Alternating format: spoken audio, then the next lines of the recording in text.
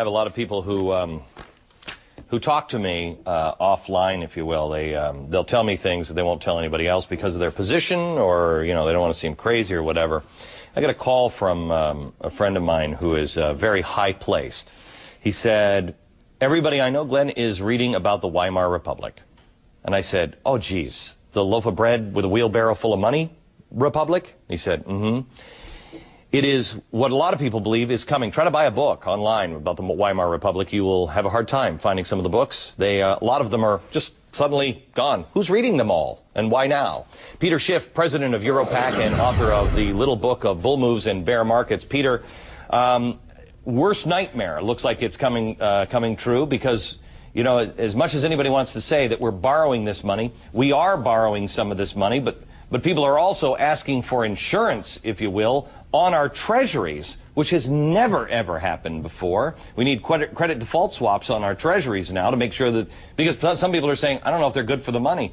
We're printing a lot of this money, aren't we? Well, I think that's where it's going to come from. Remember, credit comes from savings, and we blew through most of our savings when the dot-com bubble crashed, and then we started borrowing a lot of money from the rest of the world. Wall Street helped us do this with these structured products where we tapped into the global savings glut, and we borrowed from China and Saudi Arabia and Russia and Japan. But now we can't pay the money back, and nobody wants to lend us anymore, so they're trying to recreate it with a printing press, and that's exactly what happened in Weimar Republic, Germany. That's what's happening in Zimbabwe right now. When you have inflation, let's just say that unemployment next summer is maybe 10%. And you inflation at what? What do you project next year, just by the amount of money that we put into the market? Well, I think it's already running a little bit north of 10%. I think pretty soon, maybe a year or two down the line, it's going to be going at least 20 or 30% per year. Inflation. The government won't admit it, but it will be. Right. But they won't admit it, but we'll feel it. When inflation is 20%, you have unemployment at at least 10%. What happens then? People can't pay their bills. They can't pay their mortgages. They can't pay their credit cards. I mean, the whole thing starts to fold. Well, Glenn, they already can't pay their bills. I know. And the government, see, instead of encouraging us to start saving now so we can pay back the debt, they're trying to encourage us to borrow even more money and spend that.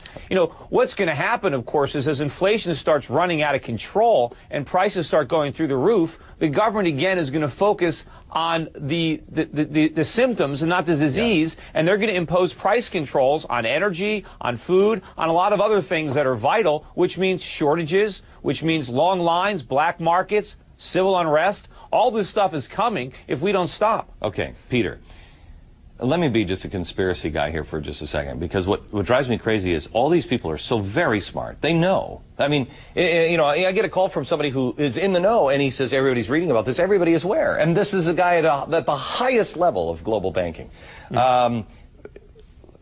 I mean, are we being pushed into a global one financial system? What is happening? I don't know what's going to happen as far as a global currency, but if you remember the Weimar Republic, they were in trouble because of the reparations from the Treaty of Versailles. No, actually, they had huge external liabilities. If I may take you back one step, they got into a war and decided they didn't want to finance it with taxes or finance it with bonds. They just decided to run a deficit. That was the first step. Right, that sounds very familiar. Yeah. That's what we're doing with Iraq. But the thing is, we owe the world probably as much, if not more, than Germany owed, only we didn't incur this debt fighting a war. We incurred it remodeling our houses and buying cars and television sets and iPods and all these little gadgets that we didn't need, and now we owe the world trillions, and we're reaching for the printing press to pay it back. And we're also reaching for a stimulus package, which we have to go to the printing press to get that, too. And all these tax rebates and everything else. All of it is coming from a printing press. There's no more money. Okay. We can't borrow it anymore from the rest of the world because how can we pay it? We can't pay back the money we've already borrowed. I talked to somebody at church yesterday, and he said, I was reading something about Peter, and I want you to stick around for a second after the break. I want to talk to you about something else that has been on my mind, and apparently, at least according to one of my friends at church, it's on your mind as well. When people are frightened, they make different decisions than they would when they were feeling safe or secure. Sometimes when that fear is justified, it's common sense.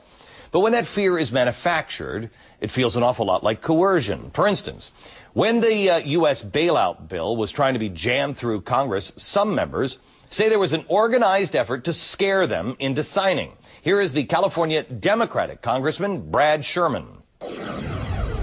Many of us were told in private conversations that if we voted against this bill on Monday, that the sky would fall, the market would drop 2,000 or 3,000 points the first day, another couple thousand the second day, and a few members were even told that there would be martial law in America if we voted no. That's what I call fear-mongering. Okay. We've called this congressman's office. He's not speaking to the press. I wonder if there's more fear or intimidation going on. Martial law. Could it really have happened? Joining me once again is Europac president and author Peter Schiff. Peter, let's talk a little bit about martial law.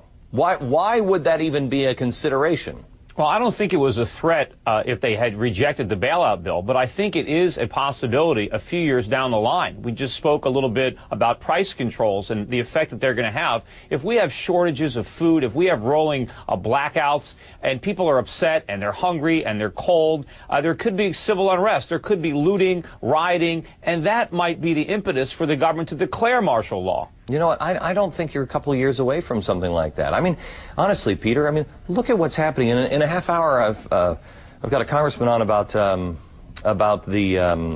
racism cries. I mean, there are people that are right now so disenfranchised, and I think being encouraged to be disenfranchised on both sides, that at any time this damn thing could break apart. And we're giving the government so much power, and you know, you give up a lot more civil liberties. When you have martial law and you've got the military policing our streets, when you've got suspension of habeas corpus, you've got curfews, you can't be out of your house after dark, and they can just pick you up and put you in prison and keep you there indefinitely without charges, and there's nothing you can do about it. I mean, we're giving up one liberty after another, all to protect ourselves from this economic crisis, which needs to happen anyway, but it doesn't need to be nearly this bad. Peter, Peter, this is, I mean, we're in Crazy Town, USA, but my gut tells me that 2 years down the road, let's just use that number, this country is not going to look at anything like it does today. Our world has changed. Oh, it just hasn't caught up. I mean, we've blown way by France already. So, you know, we're not going to become France. I'm hoping we don't become Zimbabwe, but that's where we're headed.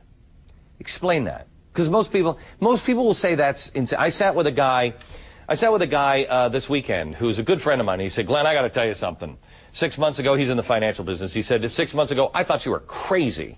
He said, how did you know? And I said, it's common sense. It is common sense. And, you know, people think that hyperinflation can't happen here. Well, you know, the laws of physics works everywhere. If you throw a ball up in the air in Zimbabwe, gravity is going to bring it back down, just the way it is here. And economics is a science. There are laws, and it doesn't matter where you apply them, you're going to get the same result. So if we follow their monetary policy, that's where we're going to go. We need to replenish our savings. And the government is not letting us do that. The government is forcing spending. They're force-feeding spending down our throats. Peter, they want us to. Do you remember in the Great Depression? I mean, not like you or I that were there, but I've been doing my homework on the Great Depression the last couple of years.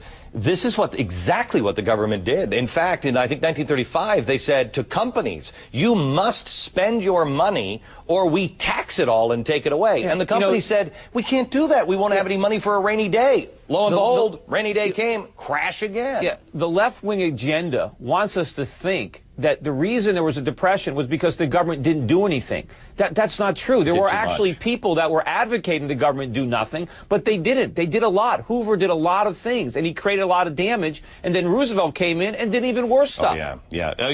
America, go look for the little blue eagle. I remember always seeing that little war eagle. That was price control. That meant the government was basically saying, do not shop or buy any product without that blue eagle because they won't promise to sell it at a certain price. I mean, what kind of country were we living in? And we're going back. Peter, thank you very much. Thank you. Coming up as